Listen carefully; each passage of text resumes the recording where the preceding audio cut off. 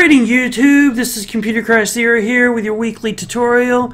Today I'm going to be showing you how to create a batch file that'll back up all of your files for you. It's also going to request where you want the file, so I need you to pay close attention to all the details. So first thing we do, obviously, open up our text editor, in this case Notepad++. There'll be a link in the description below for Notepad.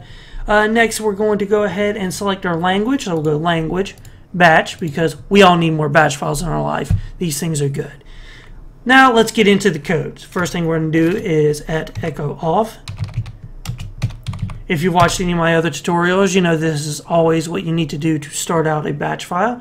This just makes it work. The next thing that we're going to do is we're going to set our variables. So we're going to go set /p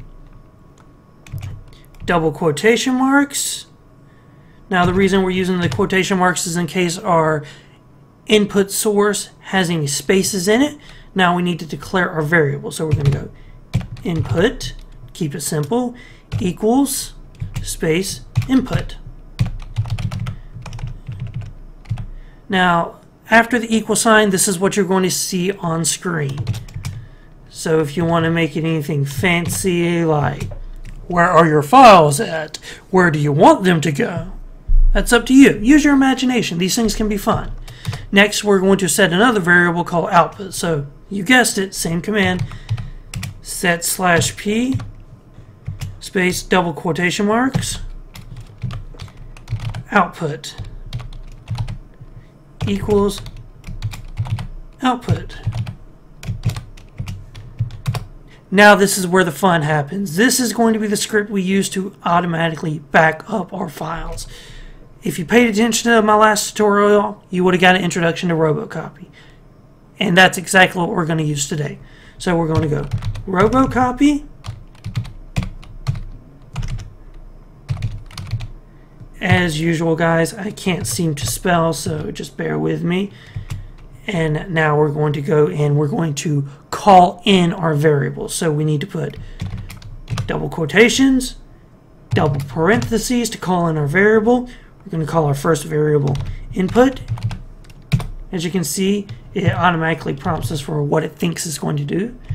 We're going to go space, double quotations again, double parentheses, output. Go to the end of our script, put a space, we're going to go /e. Now this is the switch to declare everything, so that's everything in the directory, including the empty ones, subdirectories, etc. We're going to go space again, go /create. Now if you paid attention to my last tutorial, I would have shown you how to use these in the command line. So we're going to use the exact same files. I'm sorry, structure, switches. Can't talk today as well today, guys. So the /e calls everything. The /create will create the directory if it doesn't already exist. Next, we're going to go and we're going to put a nice little message. So we're going to go echo. Now the reason we use the echo command is because this is going to display the text on the screen for us. And we're going to say your files have been backed up. Next line, we're going to do pause. Now the reason we're doing the pause command is because it does just that. It pauses. It lets us know our script is done. Now we're just going to go File, Save As. We're going to go directly to our desktop. We're going to save it as backup.bat. Once it's created in our desktop, we're going to need to find what we want to back up. In this case, we're going to back up these two videos. These are some of my older videos. Feel free to look them up. And now we're going to open up our batch file. As you can see, it's requesting our input. So we're going to come over here to our File Explorer, select our input, copy, go back to our batch file, paste.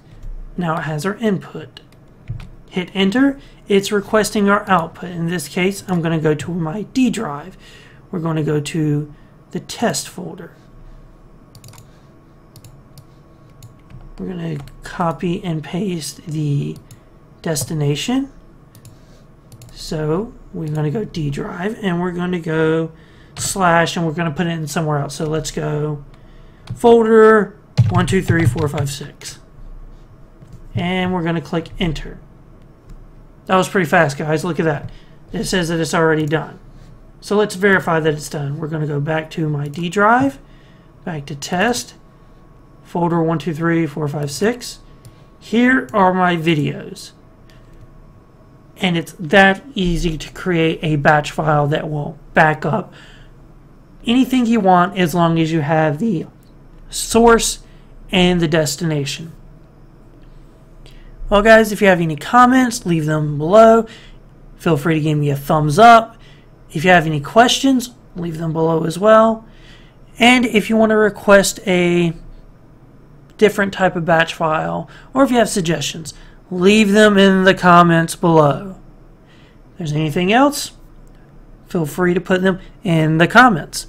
Alright guys, this is Computer Christ Zero signing out. Have a good day.